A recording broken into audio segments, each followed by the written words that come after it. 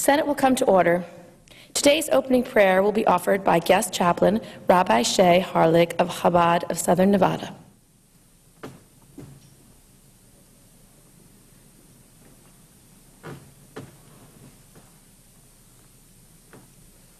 Almighty God, members of this prestigious body, the United States Senate, convene here in the spirit of one of the 7 Noahide Laws, which was set forth by you as an eternal universal code of ethics for all mankind, that every society be governed by just laws, which are based in the recognition of you, O God, as the sovereign ruler of all people and all nations.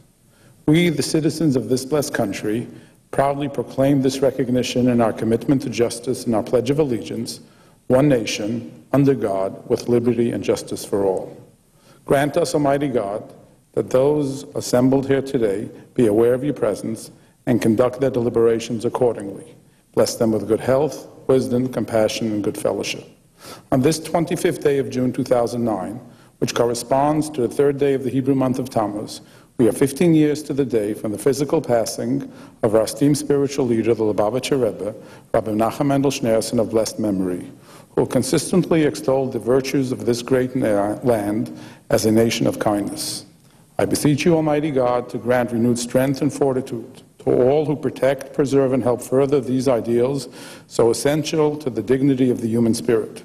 Please grant that our beloved Rebbe's vision of a world of peace and tranquility, free of war, hatred, and strife, be realized speedily in our days. God bless this hallowed body. God bless our troops who stand in defense of this great land. God bless the United States of America.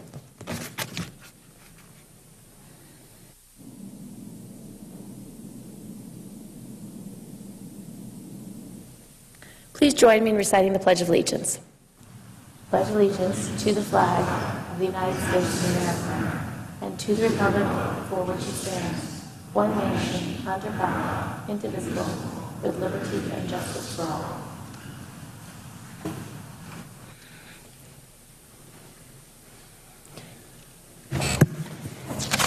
The clerk will read a communication to the Senate.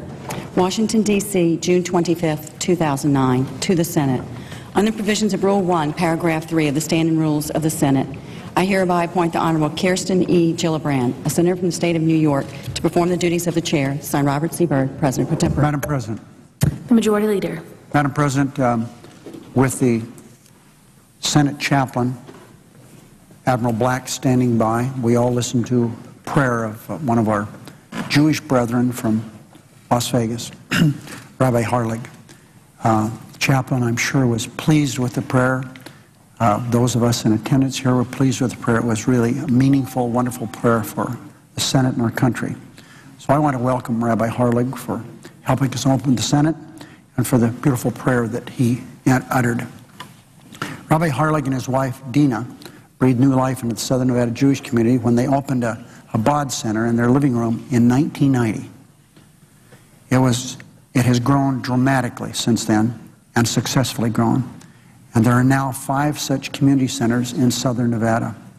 Organizing Rabbi Harlig and his friends, the organization Rabbi Harlig founded has taught many children and many adults and done so many mitzvot, or good deeds for so many people. As Rabbi Harlig mentioned in his invocation, today is significant. It's significant because it's the day of the Shabbat community, important day in the Shabbat community. It's the 15th anniversary of the passing of Lubavitcher Rebbe, Rabbi Schneerson, one of the great Jewish leaders of our time. So thank you, Rabbi, for joining us in the United States Senate today.